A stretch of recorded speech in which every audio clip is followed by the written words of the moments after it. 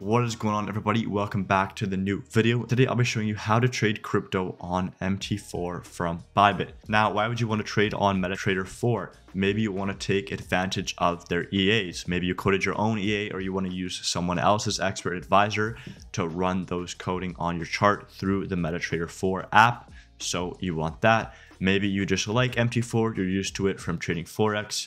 You're probably old. It is also a very stable and reliable platform that has been around for a very long time.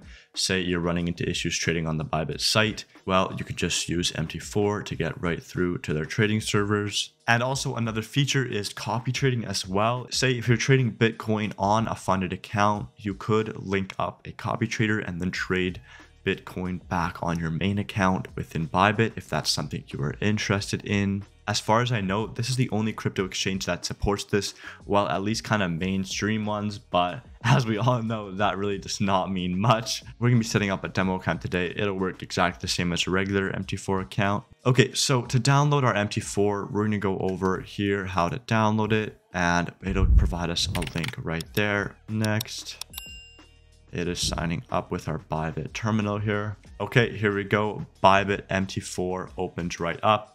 We're going to sign into our demo account here that we've made. So we'll go next. Now we'll paste our login ID.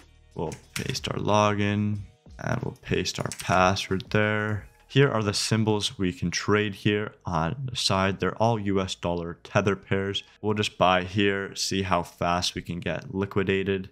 And then of course, modify here.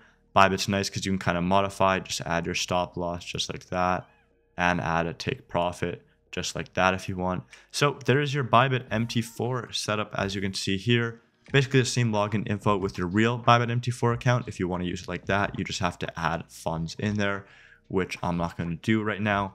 But I hope you all enjoyed this video. Hope you found it useful. Super cool tool. If you do have like EAs and you want to run it, or you want to run copy trading on there, this is a nice resource to use. So I'll see you guys all in the next video. Don't forget to like and subscribe if you found this useful, and peace out.